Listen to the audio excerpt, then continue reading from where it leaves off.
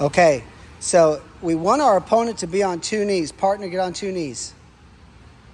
Get on 2 knees. Stop. Okay, go ahead and lay back to your side. So my partner has a double, and my partner starts to take me to the side, and I reach down and I attack a tight waist with my right arm. My right hand has to go elbow deep. And I got to get elbow deep before he finishes his double, because that keeps my chest glued to the back, and the referee's not going to give 2 right away. You're not going to be able to collect that tight waist later, probably.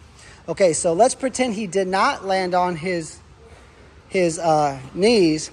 So, Parker, put your left elbow on the mat.